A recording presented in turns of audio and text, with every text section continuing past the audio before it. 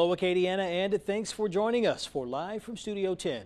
We begin today in Eunice, where police are on the hunt for a man facing a murder charge. He's also responsible for shooting a mother and child.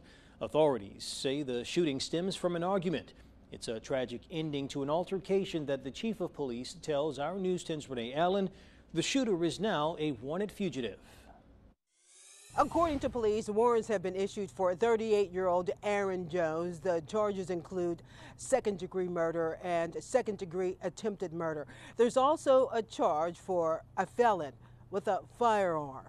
38-year-old Aaron Jones of Eunice is a wanted man. Eunice police report that Friday, December 15th, they found 3 victims with gunshot wounds on Corn Street. The investigation revealed that Jones and another man got into an argument.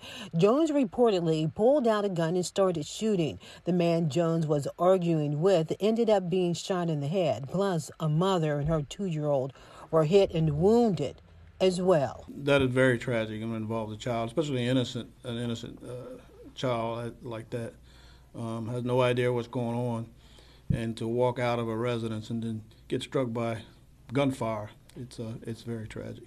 Police has him listed as a wanted fugitive. Remember, if you're caught harboring or assisting in aiding a person from avoiding arrest or prosecution, you could yourself be facing charges. Renee Allen reporting for KLFY News 10.